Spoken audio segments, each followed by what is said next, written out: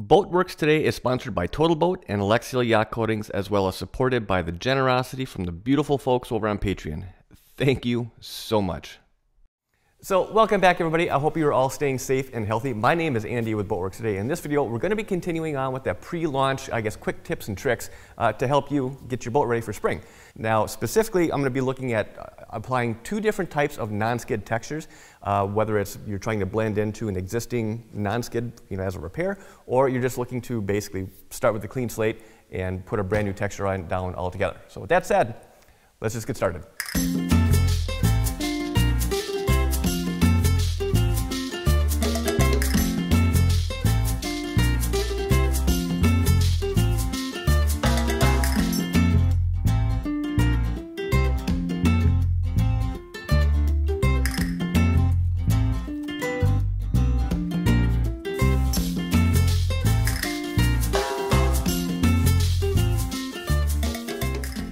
So now with our panel prep, the first style of non-skid that I want to try is going to be kind of that like sprinkled sand kind of texture, which personally I really like. It gives you excellent footing, and it just, I don't know, I think it looks really, really sharp. I've done a demo like this using Alexseal paint, and I'll put a link for that video down below in the description if you'd like to check that out. But I've never tried it with Gelcoat, and I've had, over this past week, like I had mentioned, probably no less than 30 emails of people asking, how do I do this? How do I do this type of, non-skid using Gelcoat? For one reason or another, they wanted to stick with Gelcoat rather than paint. And unfortunately, up to this point, I've had to say, I don't know. I can take some guesses, but I really can't tell you for sure. Well, today I'm hoping to figure that one out. So now, the first coat that I'm going to put down is going to obviously be Gelcoat. But it's going to be the Gelcoat that does not contain wax. I'm going to want this surface to be a laminating type surface so that I can come back and top coat and hopefully seal in all the soft sand grit tomorrow morning without having to sand. So the only way I'm able to do that is if I'm using a non-waxed laminating Gelcoat.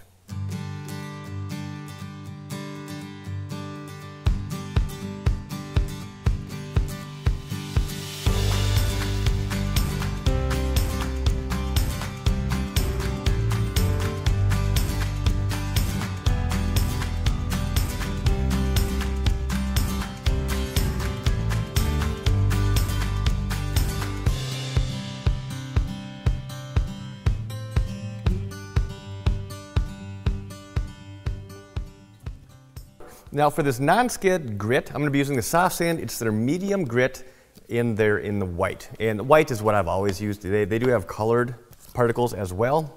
I have not used them. I've always used white, and it's worked out perfectly for me.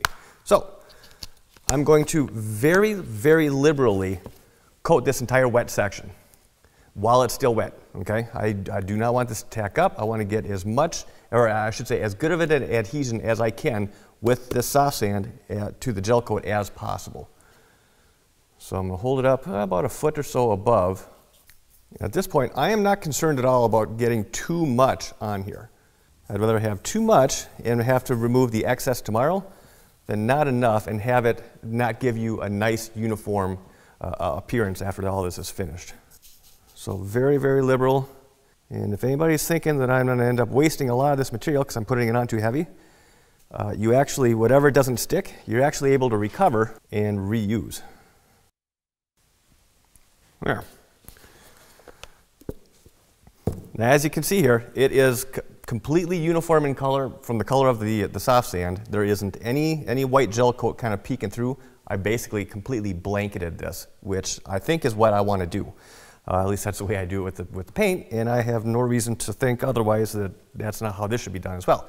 So for right now, because this is a laminating Gelcoat, I'm going to be able to walk away for the rest of the day and then come back after this Gelcoat has set up, sweep up the excess, vacuum off anything that's still loose, and at that point, then we're going to be able to come back over and top coat this with some more Gelcoat. I haven't decided if I'm going to go over with another coat of non-waxed or if I'm just going to go straight to the waxed finishing Gelcoat.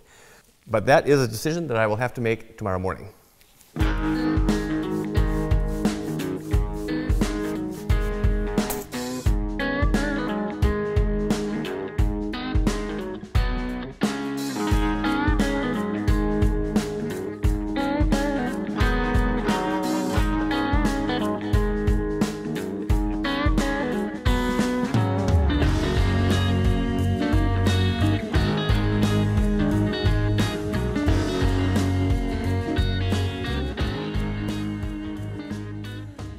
All right, so we got all the excess soft sand cleaned up, and I gotta say, it looks really good. I mean, it's consistent. There aren't any thin patches or bald patches. It's pretty much consistent side to side and top to bottom.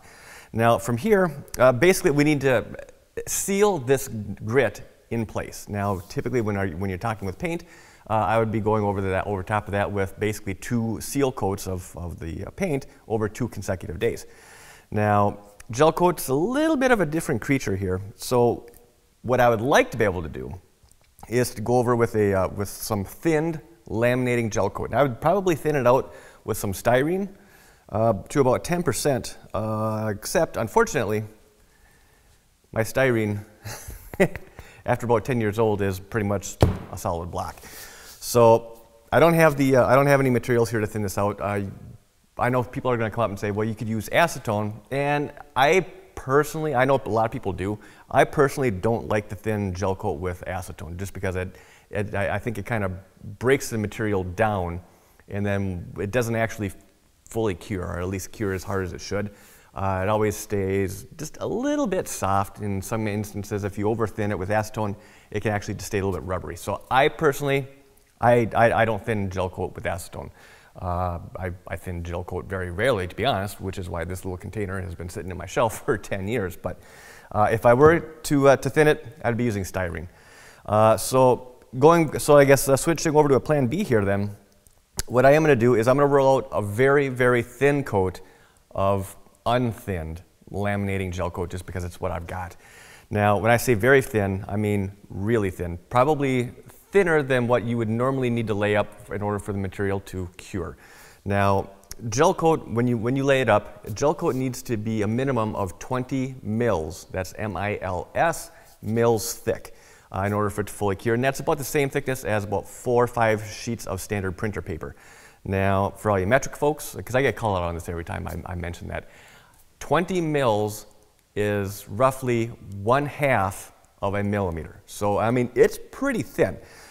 So when I come over with the initial coat of laminating gel, I'm going to try and roll it really, really thin. I just want to basically let some of the solvent in the Gelcoat kind of get sucked in or absorbed by the soft sand. And then I'll let that sit for about an hour, come over top of that then with my finishing Gelcoat, which will be, the Gelcoat that has wax in it. What I'm kind of curious to see is, because I'm not able to go over with the first layer of thinned out Gelcoat, I'm going to be curious to see how much that's actually going to muddy, I guess, the ending texture of this Nonskid after everything is said and done and fully cured. So for right now, yeah, I'm just going to mix up. Let's just mix up some Gelcoat. Again, this is going to be laminating Gelcoat because I want to be able to go over top of this again in about an hour without having to worry about sanding. And if I were to use wax, well, that wouldn't happen. So laminating Gelcoat on this first coat and see how it goes.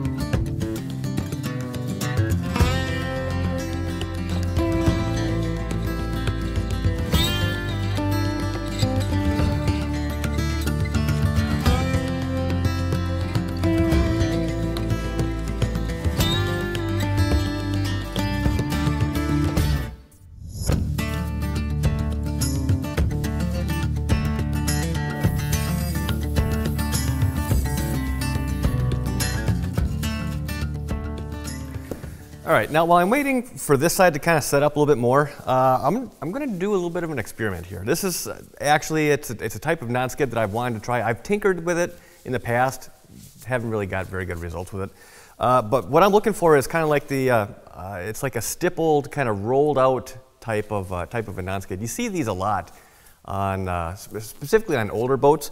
And the way that I've tried it in the past, it just never really worked out. The texture just wasn't there. By the time it rolled out and the gel kind of settled a little bit, it was either like spikes sticking up going through your foot, or it was just so muddled, it didn't give you any traction. It wasn't really any better than standing on like smooth, slick, wet Gelcoat.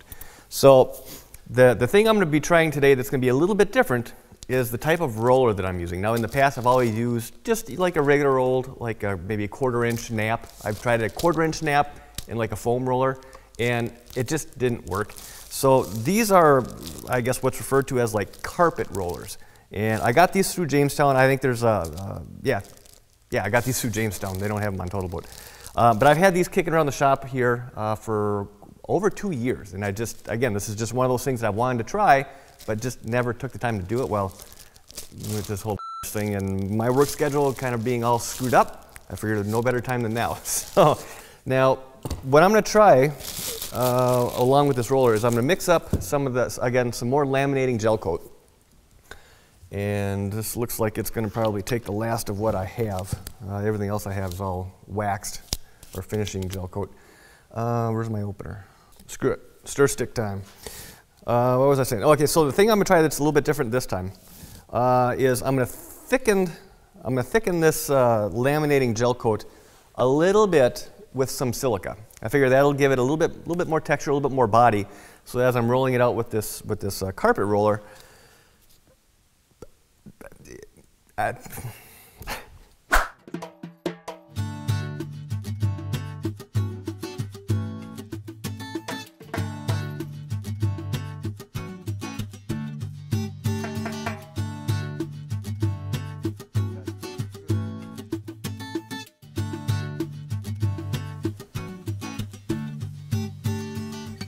right. Now, just to give you guys a bit of a close-up here on what this roller looks like, well, it kind of looks like a carpet. It has very, very little nap. It doesn't have any like fuzz per se sticking up. It's more like tiny little loops. And depending on how well this turns out, if you're curious to kind of learn more about this, I will include the link to Jamestown on this specific roller.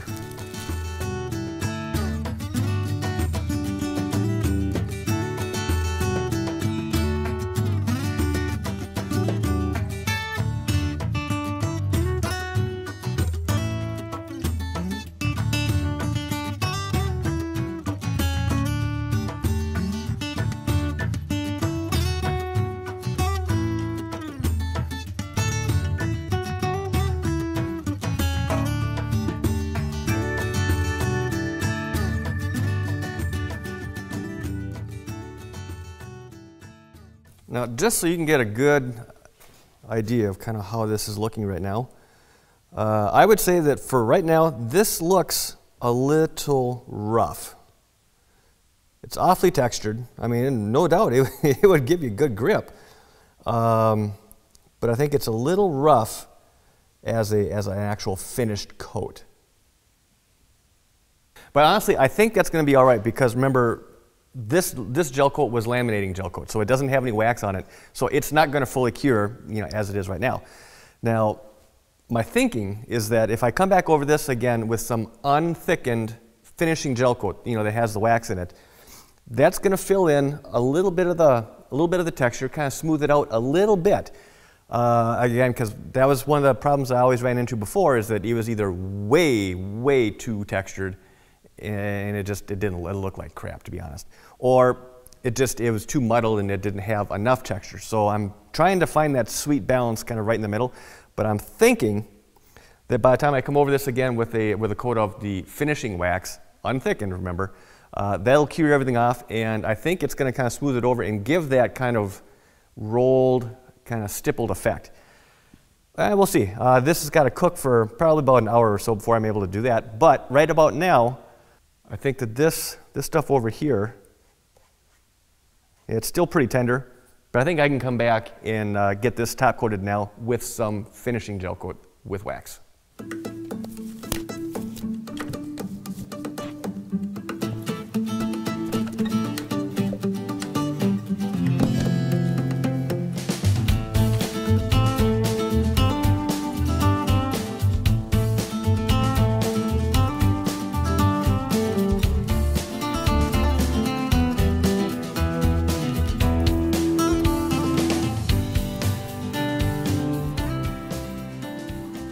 So now again here, just so you can get a little bit of a closer shot here as to how this looks right now. This was just rolled out with the second coat of waxed gel. And it looks, well, as good as it can look, I guess, when it's still wet. We'll have to see how it feels when it's actually set up and cured, which won't be until tomorrow. But for right now, I think it looks pretty good. So rather than doing another rinse and repeat, I'm going to wait for this other side, this tackier side that we did with the carpet roller. I'm going to wait for that to set up. Before I leave tonight, I'll be able to come back and then roll on a second coat. I'll record it. I don't know if I'm actually going to keep it inside the video because it's just going to be another rinse and repeat of what you just saw. But I'll record it, and if something interesting happens, well, then I'll include it in the video. Otherwise, most likely, next time when we come back, all of this is going to be coated and cured. So maybe I'll see you later tonight. Maybe I'll see you tomorrow. So it is the following day, and both of these samples have set up. And I got to be honest, might be a little bit biased, but they both look really nice. So now I put a couple pieces of yellow tape on here just so the camera has something to focus on. Now obviously these are two very, very different styles of Nonskid. This one over here being a little bit more common, something that you'll see more oftentimes than not on like older boats. Just kind of like that kind of rolled out, well, kind of that rolled out look. Whereas this one over here, this is, you know, it's certainly not new, but it's something that you're going to see a little bit more commonly on, say, like newer or at least restored boats. Now, it's been less than 24 hours since I laid up the last, I guess, application of finishing gel coat, but even still, after only about 16 hours,